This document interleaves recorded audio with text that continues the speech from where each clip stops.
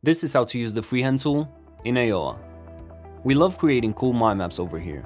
Sometimes you just want to get creative and let your ideas flow freely. Freehand allows you to draw branches just like you would on a piece of paper. This makes it really easy and fun to create mind maps. I've made this cool top 10 study tips one, so I can always use it when studying. Let's see how we can turn Freehand on. In the organic map view, you'll see the Freehand toggle option in the top right corner. Turn it on and you're good to go. You can see the branches I'm drawing now are different from the standard ones. Let's draw some cool branches. I'm gonna draw this minimize distractions one,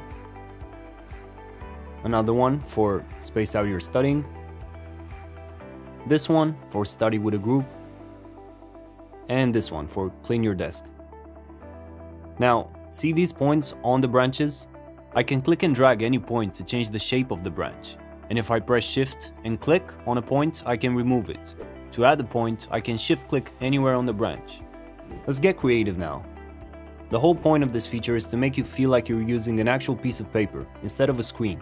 You can be creative and visual while capturing your ideas at the same time.